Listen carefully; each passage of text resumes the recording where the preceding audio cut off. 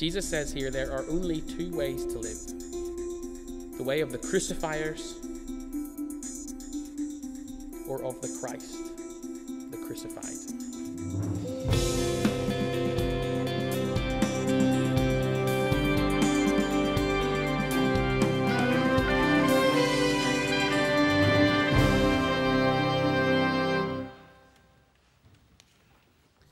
Do please take a seat. Let me just quickly say before I pray that it has been a great joy and a real privilege to serve alongside so many of you in ministry and the church staff as well, and a great joy week by week to work with so many of the students that come along here. So thank you so much for making that possible over the last 3 years.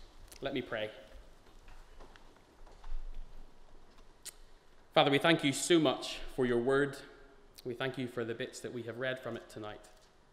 And Lord, we pray that your Spirit would work in us and help us to understand it and apply it to our lives. In Jesus' name, amen. I'm sure most of us would agree that somewhere inside and to some degree in each of us there is a competitive streak. That's the human race. We see it constantly in workplaces. We see it even in our friendships, where qualities are equal. There's a race for the top spot and figuring out who has it. I have a couple of friends, and when we play games, as we do every so often when we get together, I know exactly what buttons to press to manipulate their competitive streak. Not that I would do that. My wife is the opposite to this. She is the exception. She loves pretty much any game or sport, but hates that there has to be a winner. She just wants everyone to have fun and enjoy it, and I just do not get that. So we aren't ever in the same team. Why do it if you can't win? I love to boo and taunt and play mind games and win. Now, we see that same approach in the news often too. Much of what we watch or read about is about someone getting to number one. We've seen that in the last 7 weeks as we've watched that unfold in a rather undignified way amongst our politicians in the general election. We hear it all the time, and many of us might have even said this to somebody: you need to look out for number one. We're in competition with one another for the top spot. And when we get together in school or at work or in a seminar or with friends, there's almost like a clash of the gods because we each want to be number one. We hate to be outdone. Whether that's behind the wheel when someone slips out in front of us, whether it's in a queue, or dare I say, even in church. Often we can fall into the trap of wanting our voice to be heard louder than the rest, that we want more clout, more influence than the next person. It is true of the world, and sadly it is also true of many Christians as we live together in the church. Faith in Christ should free us to live against the cultural grain, but it does creep in. Whether it's in the virtuosity of our prayers or just our public life or our preaching, we can turn our Christian lives into baptized glory hunting in the church and everywhere else that we go to. And that's what's going on in this passage tonight with James and John. If you haven't done so already, it would be great if you could find that again, that passage from Mark's Gospel that was read to us earlier. It's on page 846 in the Bibles. And there is some space in the back of your notice or your service sheet, if you want to use that to jot down any notes. It's the way of our world, you see, and it always has been. It was just the same when Jesus came into the world. So there's not so much difference in this circumstance between first century Israel and 21st century Britain. So none of us need a degree in theology tonight to get this attitude or a great deal of understanding of the first century world even. No, as Ian prayed for us just a minute ago, what we need are ears that are ready to hear and hearts that are open to change. Hearts that are ready to heed the challenge that Jesus will set before us. Because it is our hearts that are under attack in this passage. Look down at verse 31. But many who are first will be last, and the last first. That is to say, I have come to turn your human ideas of greatness upside down. Don't follow me if you want to be great.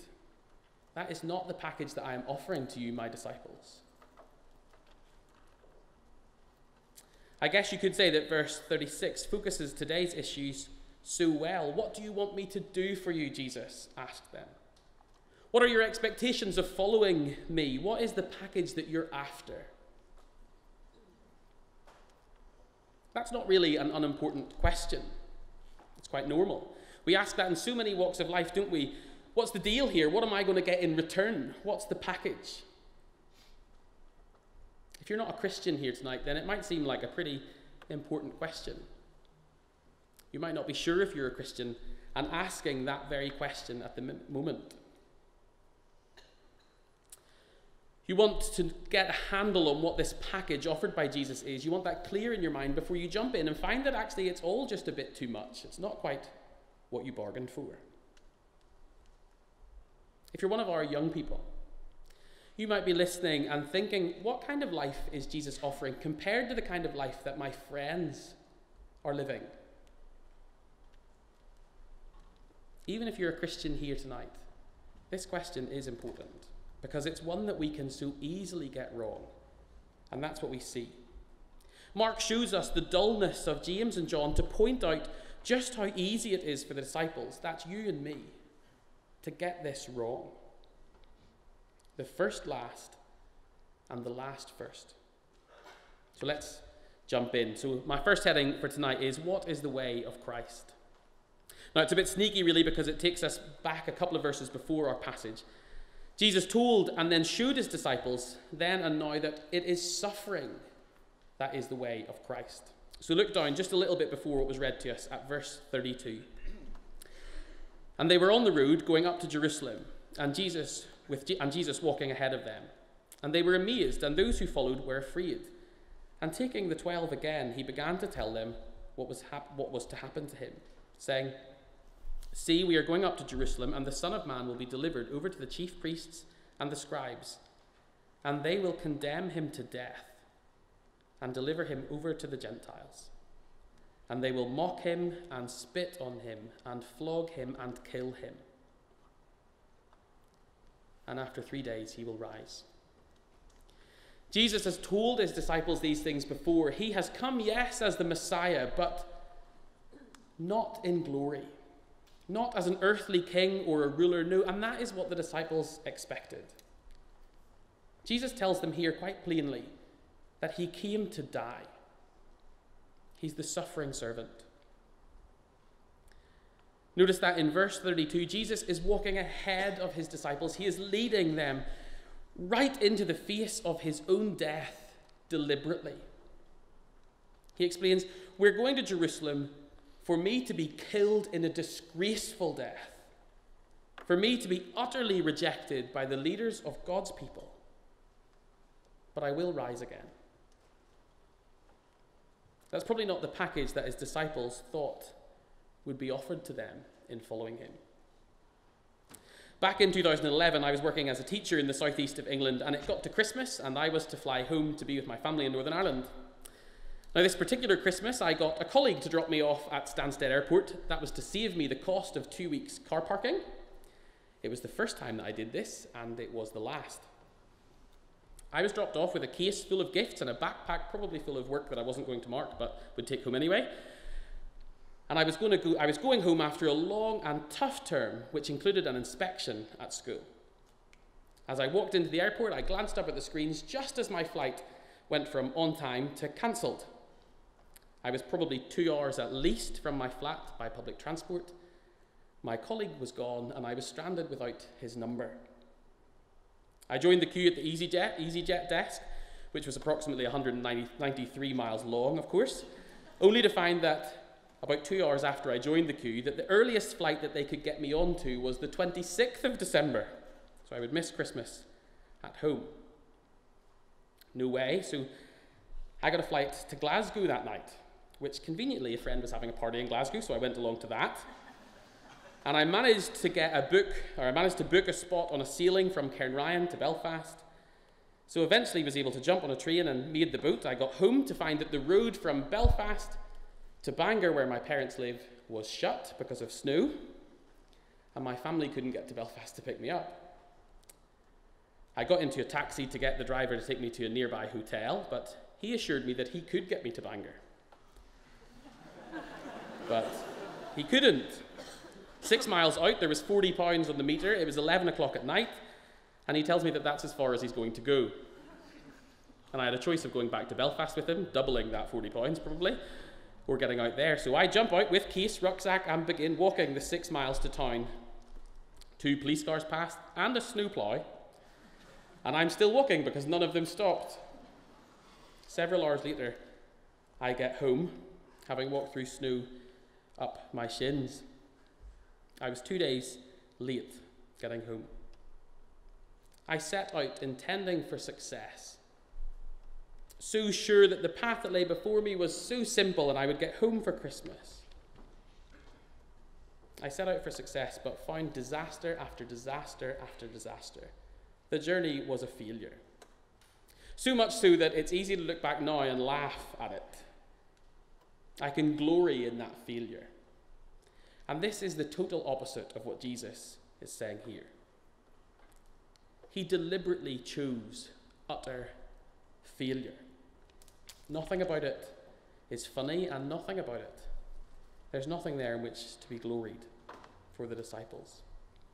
We can miss that, you see. We are so used to the cross on which Jesus died. It's such a part of our cultural wallpaper for so many of us that we can miss that.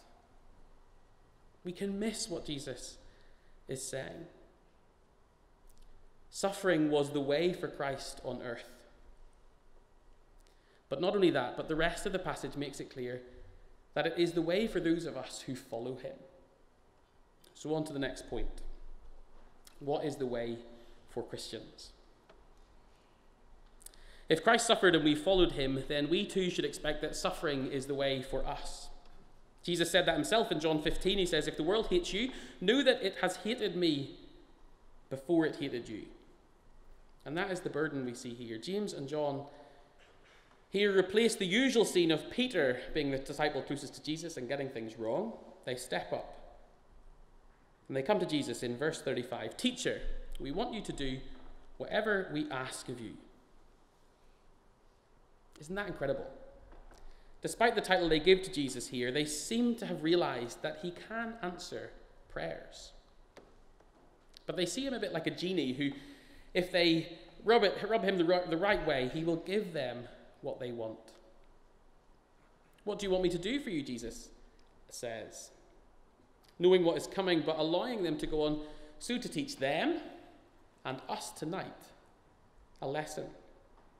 And they said to him, grant us to sit, one at your right hand and one at your left in your glory. These brothers might have understood that there was suffering on the cards, but they seemed to think that glory was just around the corner. Perhaps they'd got stuck on the promise of the resurrection and just kind of not listened to all the stuff that was going to come before that. Maybe these brothers are fixated on the glory that they witnessed at the Transfiguration just a chapter earlier. We don't know how they've come to this point, but we know that glory and greatness are important to each of them. There's no doubting that at all. They're mixed up. James and John seem to realize that they are tied to Jesus, as it were, that they are with him, but they still have their own agenda to be with him in glory. And Jesus goes on and says to them, down in verse 38, you do not know what you are asking. You're really confused. Are you able to drink the cup that I drink? And now that's referring back to the Old Testament language where God would pour out his judgment against human sin. Are you able to drink the cup that I drink, or to be baptized with the baptism with which I am baptized? He's saying, can you go to the cross?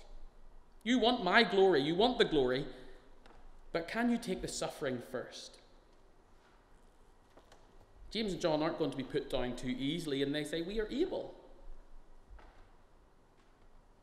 This is incredible. Jesus doesn't come down on them in a rage. No, he simply tells them that they will suffer and that glory is not for him to grant. Look down midway through verse 39. Jesus said, "The cup that I drink, you will drink, and the baptism with which I am baptized, you will be baptized. But to sit at my right hand or at my left is not mine to grant, but it is for those for whom it has been prepared." When Jesus says that they will drink the same cup, he's not saying that they are going to bear God's wrath in the same way that he does on the cross. No, he's using picture language to say that they will suffer for his sake and in a similar way to him. That is, they would suffer because of their faith in Jesus. That is the package he is offering them. He swiftly adds that glory is not for him to grant. It's not on the agenda here. It's not up for grabs right now. He says you need to refocus. You better get ready to suffer. There's a sense here that he's saying following me is like a funeral for your desires, your aims, and your hope. The hope that you have of being God yourself. A funeral for your agenda. The desire to be number one and to be great in the world. Jesus has already told his disciples in chapter 8, verse 34, "If anyone would come after me, let him deny himself and take up his cross and follow me. For whoever would save his life will lose it. But whoever loses his life for my sake and the gospel's will save it." James and John need to call this to mind. They'd heard it already, but they hadn't taken it in. They needed to hear it again and learn it and live it properly. How foolish of them, we might say. But surely we're kidding ourselves to call them foolish. How foolish of so many of us. How many of us need to hear that lesson again for ourselves tonight? We're called to put our priorities, our aims, and our desire to be number one to death and to follow Jesus. What is that going to mean for you? What are you currently chasing after and putting ahead of following him? What are your priorities? This takes us to the last part of tonight's passage. So my third heading is this: service is the way to suffer. The final part is looking at what all of this means and why. And we're going to find that service is the way to suffer. You might be thinking to yourself, well, this really sounds like the sort of gift or the sort of package that I could do without. Why must the Christian's pattern of life be the same as Christ's? Why must I walk in the shadow of the cross? And the answer lies in the contrast that Jesus draws in this final section between two ways to live. So look down at verse 41. We see that the rest of the disciples are totally outraged by James and John's request here. But don't be fooled. This shows us that the 10 of them were just as concerned about their own glory as James and John. They were angry because the brothers had got in there first. We don't resent people getting ahead of us unless we're in competition with them. So he calls them all together and speaks to them again about the Gentiles and the way that they see life. He speaks to them about the way of the world, which is summed up in that little phrase, lords it over them. You know that those who are considered rulers of the Gentiles lord it over them, Jesus says, and their great ones exercise authority over them. Isn't that something which we've all experienced? Something that comes naturally to most of us when we get to the top. We need to actively resist the temptation to lord it over those who are under us. And when we aren't on top, how easily we resent those who are. And we want it for ourselves. But not so with you, Jesus says. Verse 43. But it shall not be so among you, but whoever would be great among you must be your servant, and whoever would be first among you must be slave of all. That's the pattern we are called to. Put everyone else before yourself. Because that's exactly what our Saviour did for us on the cross. Christ hung and died because he put us before himself. Now, in some ways, I can feel myself almost blushing here because I can think of the many occasions this week that I have put myself before others. I know there'll be people sitting in here tonight who have witnessed that and could tell you just how I have done it. This is no doubt a challenge for all of us. Jesus says here there are only two ways to live: the way of the crucifiers or of the Christ, the crucified. Jesus suffered to serve others, and he calls you and me to go against our natural instincts and the cultural tide and do just the same. It all sounds very noble and stirring, but the question is, how is it going to change the practice in my life and in your life?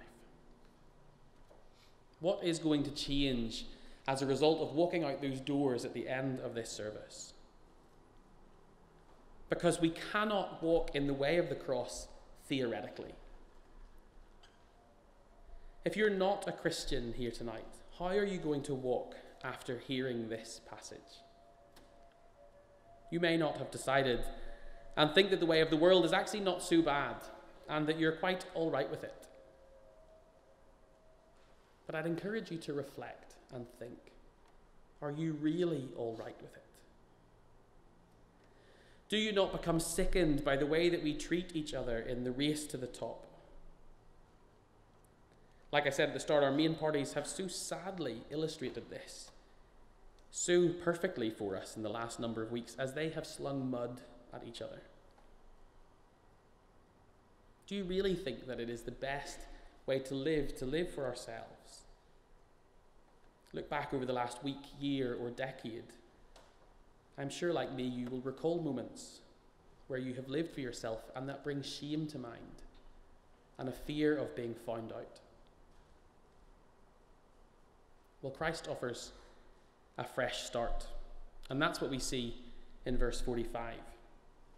Jesus came not to be served, but to serve. The Son of God, the King of all creation, came not to be served, but to serve, and to give his life as a ransom for many.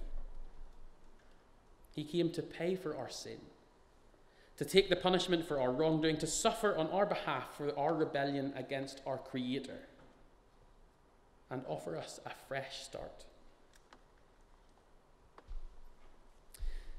If you're not a Christian, you may want to pick up one of these booklets, Why Jesus, on the way out, which might explain to you a little bit more about Jesus and what it means to follow him.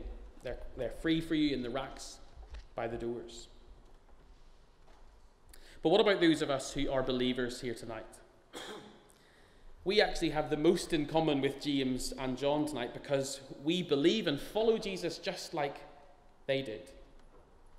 And I suspect that a lot of us have a lot in common with this encounter too. Where are you pushing to be first in life? Is it in the small things like hating that car slipping out ahead of you, or not waiting to be let out yourself but pushing on? Is it not being able to lose in a game, or a conversation, or an argument? Is it having to be the focus of attention? Is it treating every person around you as if that's exactly what they are, around you, orbiting you? Or is it missing opportunities to serve others, to put yourself last and others first? What is it for you? I suspect that we could make quite a long list as each of us reflects.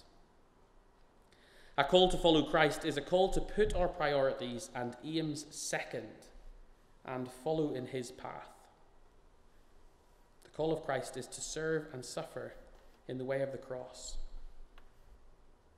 And it's not a call that we can follow without obedience. Let me pray for us.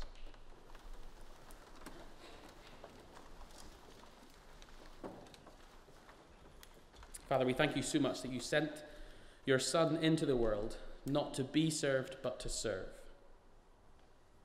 We thank you so much that you sent him to give his life as a ransom for us, that through him we are rescued from the punishment which we deserve. Father, by your Spirit, help each one of us to understand that afresh tonight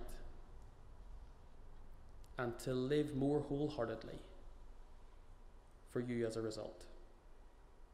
In Jesus' name, amen.